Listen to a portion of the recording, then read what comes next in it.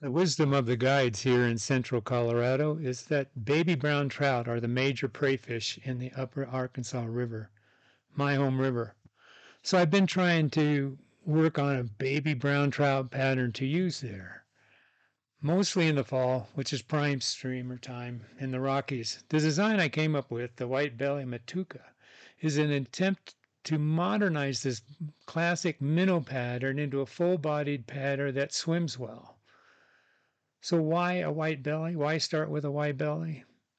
If you search the web for freshwater minnow images, like seen here in this composite image, most prey fish have white bellies. And my experience in the upper arc shows that this includes baby trout. When I look to modify a pattern, I do a web search for the imagery of the target, in this case, prey fish. The goal is to find common design elements between the prey fish species that are then used to control fly design. This YouTube video clip you're seeing here is showing grazing minnows in flowing water in the Ozark Mountains. And it illustrates important design elements for streamers. First of all, as the minnows turn and feed, they turn up their broad silvery flanks and white bellies that reflect daylight, that we see here as bright flashes. As you can see, these are quite noticeable even at a considerable distance through the cloudy water as they are coming from feeding minnows in the background of the scene. Secondly, I noticed prominent detailed coloration and lateral lines on the flank of the prey fish that are to me critical elements in fly design because the trout often strike from the side of the minnow and aim for its head. So the look of the minnow's flank is an important clue to show the predator, one, that this is food that they are familiar with, and two, to show the key elements like the head that appear to act as sort of a map of where to strike.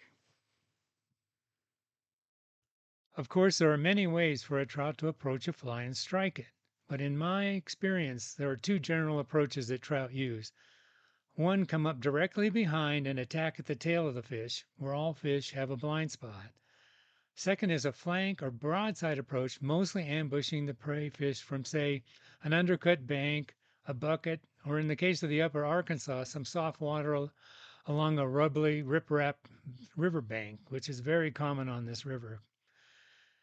In the rivers I fish, then, the flank approach and assault is the most common strike that I see. So if the look of the flank is a key trigger leading to a bite, then a baby brown trout design should show prominent parr marks like you see in the naturals here in these videos. While some think that parr marks function as camouflage, to me, and as you all can see in these videos, the parr marks in these salmonids appear to make them stand out from the background more than obscure them. In any case, the parr marks are distinctive flank markings that likely trigger strikes from the larger cannibal trout in the upper Arkansas River, where I mostly fish.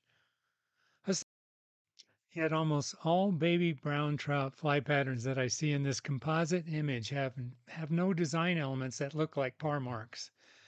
Most seem to use a general coloration scheme of what the designer thought a baby brown trout looks like, but few have any features resembling parr marks. Simply put, it's the parr marks that identify a fly as a baby trout, and adding those to a fly may close the deal for a strike rather than a follow, a bump, or a miss. Bringing all these observations together and designing a baby brown trout streamer, it seems that the fly should have maximum motility in the movement of its parts to allow it to be fished and recognized as a troubled prey fish, as well as the proper flank coloration suggesting a baby brown trout. For maximum motility, the White-Belly Matuka uses reverse-tied Mini-Marabou feathers. They're also called grizzly-marabou or by the trademarked name chickaboo. The Mini-Marabou feather is used because they're proportioned properly for a 2-inch fly like the single hook white belly is.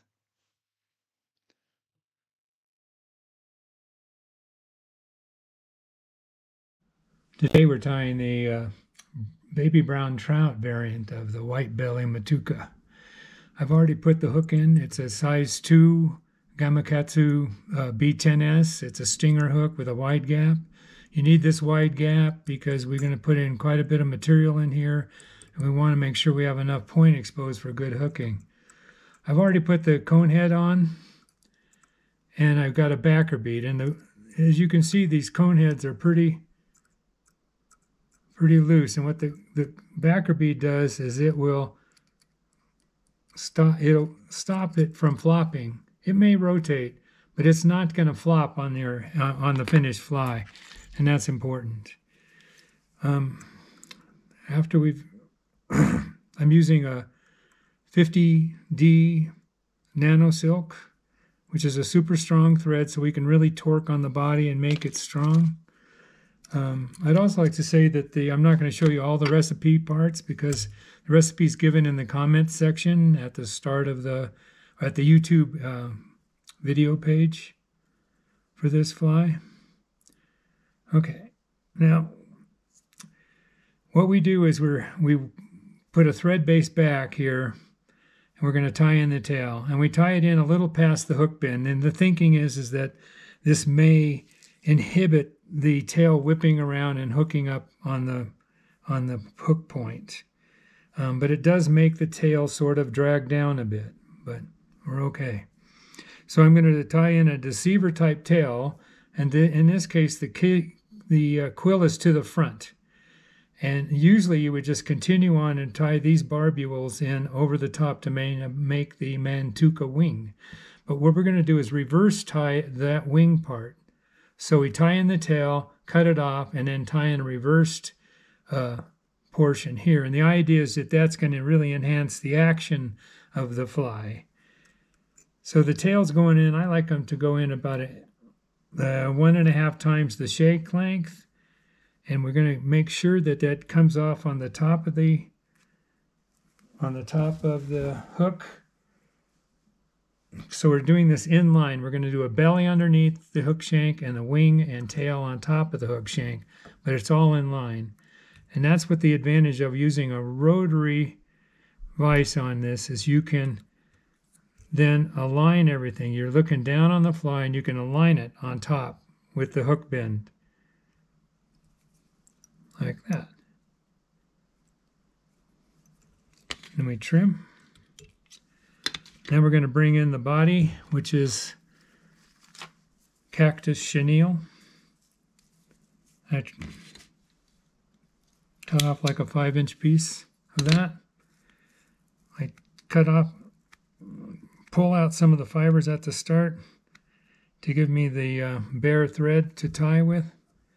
Tie it on and get a firm foundation, a firm tie of the body, because we really want to torque on the body when we're coming forward with it to get a very tight body that will be the foundation of the wing that's going to then be lashed down by wire over the body. Where's my wire? All right, I'm using a small silver ultra wire. I cut off about 6 inches of it. I want plenty of wire because I'm going to be wrapping and weaving this wire through the feather, the wing and the belly feather. I also tie the wire in a little head and then leave a tag in so that I can bend that over and lock it into place like that. Okay. Also, because I'm going to be bridging between the deceiver type tail and the Matuka type wing that's reverse tied, I do tie in a rear tuft of the grizzly-marabou to give me a better fill in between. So I just strip off some of the feathers, form up a tuft of feathers, and then tie that in like that. This is to prevent a gap between, or help partially fill the gap between your wing and the tail. Okay. So then I come forward and I put a ball of thread right behind the backer bead and start forcing it into the cone and break off. Sometimes these cones have rough edges out on the end of the machining burrs or something, and it'll cut your thread if you're not careful, and I wasn't careful. Okay, so I have like a wedge of thread formed, and now I'm going to bring my body forward. So I get a couple wraps on, pulling back the mylar fibers, maybe give you a fuller body, I don't know, some think it does. Then I tighten it. Every 3 or 4 turns, I pull it tight.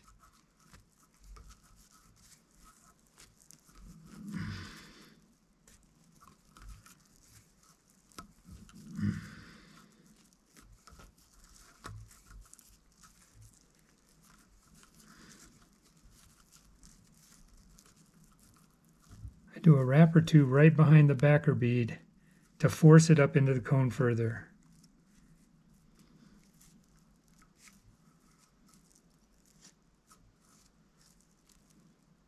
I lock it in with 3 turns and I cut.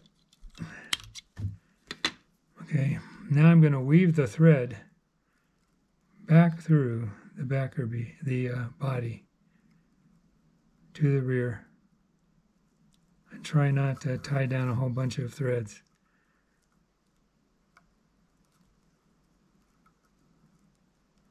Because I still have to tie in my wing feather and the belly feather. All right. So the whole key in this reverse tie, so in a reverse tie, the quill is going to be out to the rear. You got to pick your feather. You can see here, I'm sort of, seems to me that this upper part here is a much better portion that's going to give us much larger fibers. And so I prepare it by stripping off above and below the webby stuff. And then I cut off the lower half of the feather, like that. So this is going to go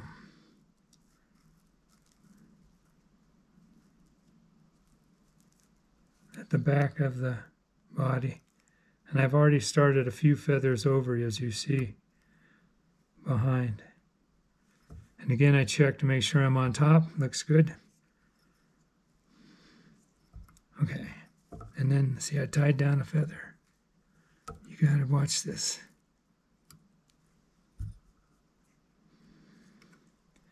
All right, I'm not going to cut the quill yet.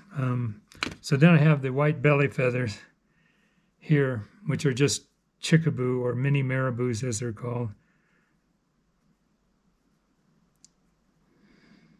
And again, I'm going to inspect the feather, trim off the part that I don't think is the better part, the better half of the feather, and trim it down by half. And this also gets reverse tied with the quill to the rear.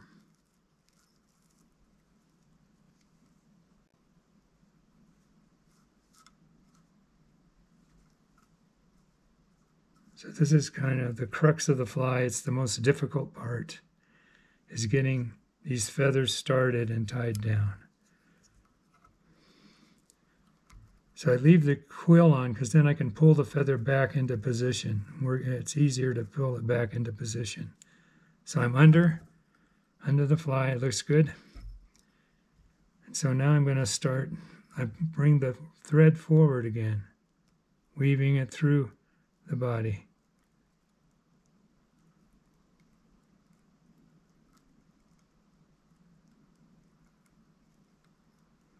Okay, now I'm going to tie off the bottom feather.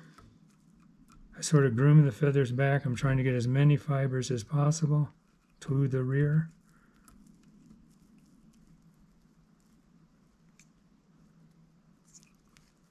And again, I'm going to check to make sure I'm underneath. 3 turns to lock. And I trim.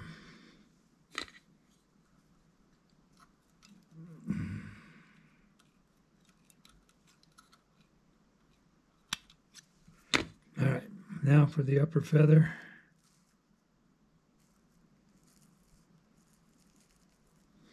The upper wing, I should say.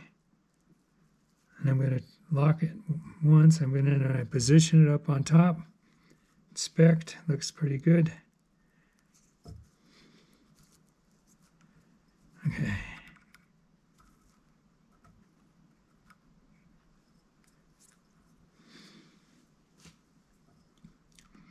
So I'm going to put a front tuft in. I think the problem I have with tying this fly is finding the Mini-Marabous long enough to tie even this is a 1-inch shank basically. And so I have to supplement it with these tufts, the rear and the front tuft. 3 turns to lock and trim.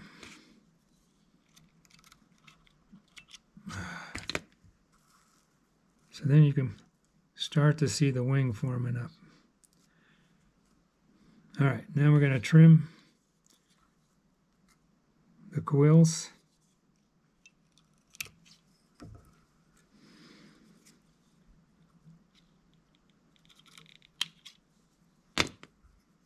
And we're going to start the wire forward.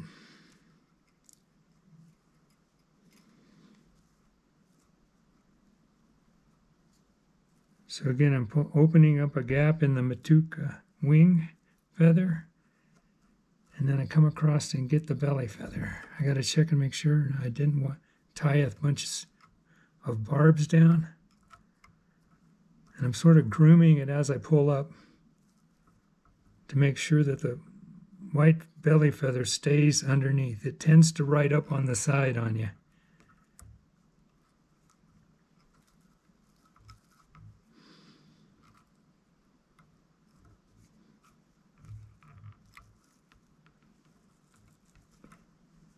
Check here, how many feathered barbs have I tied down?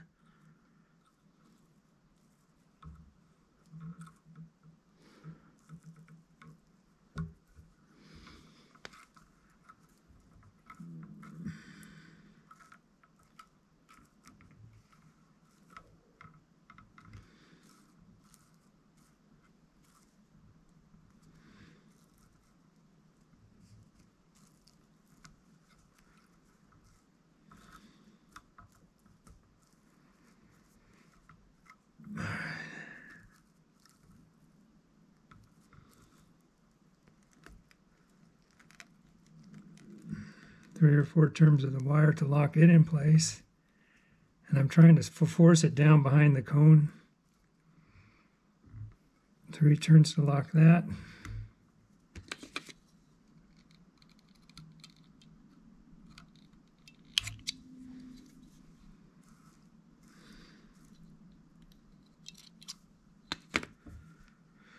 How we do? Looks okay.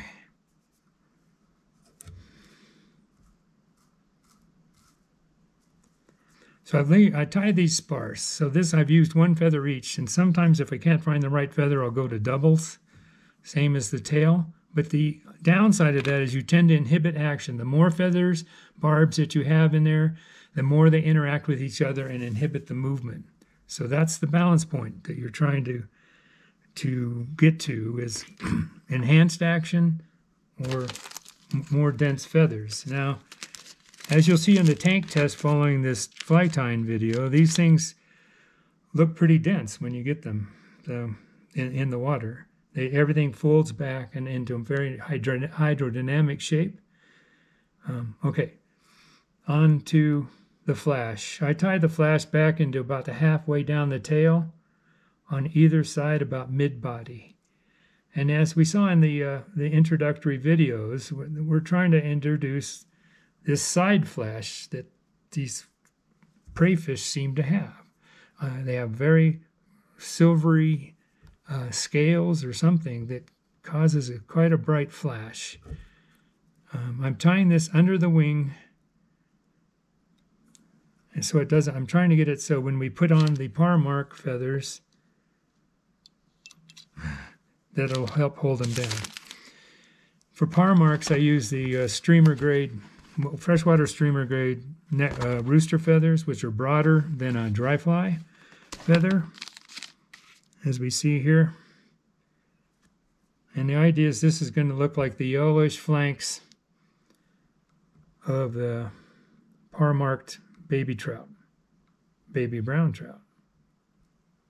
Okay. The other thing is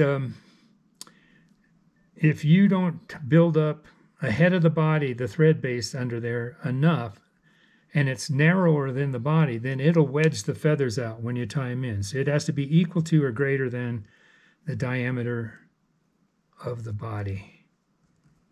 And I leave the barbs on intentionally, as you see here, because I think they help control and set the feather in place.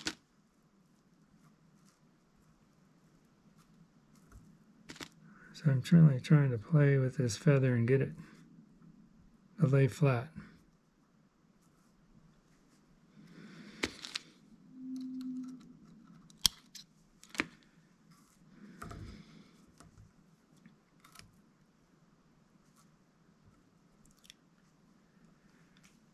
It's vexing me today.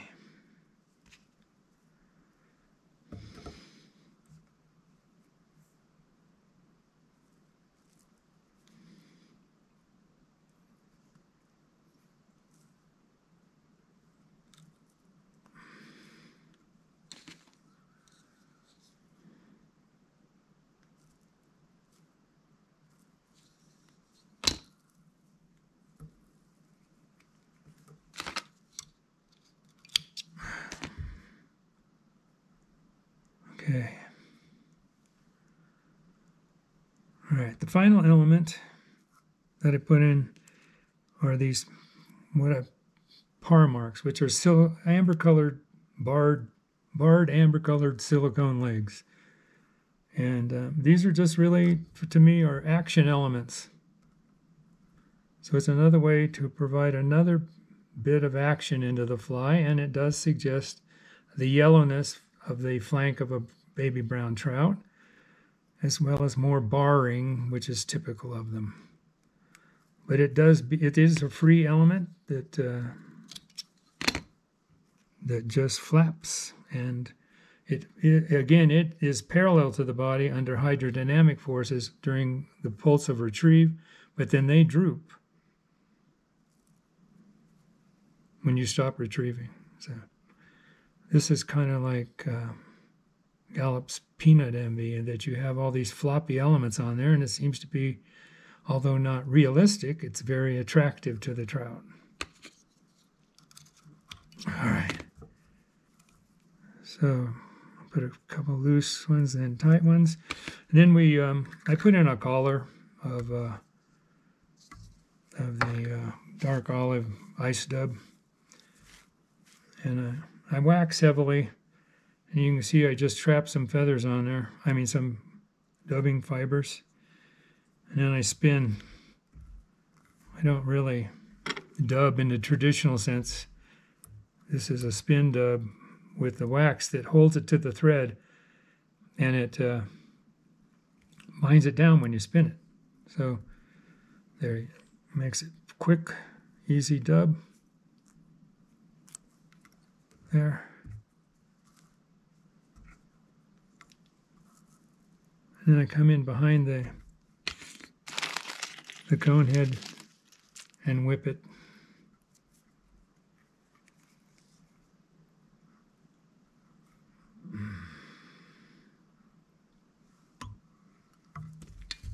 I double whip finish and no cement, because the cement just gets out in those feather barbs and makes them stiff. I've never had a double whip finished one come apart, for that matter, unless it's really been chewed on by the fish.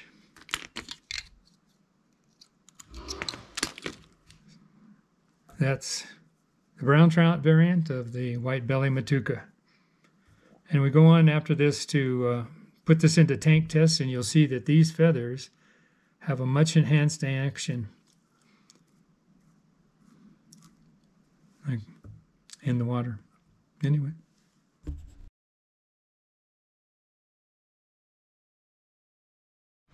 This is a tank test of the White-Belly Matuka tied in the Brown-Trout style. I've added a yellow olive barred grizzly feather to look like Parr-Marks on the side, and I've added a yellow barred silicone legs to look like a lateral line.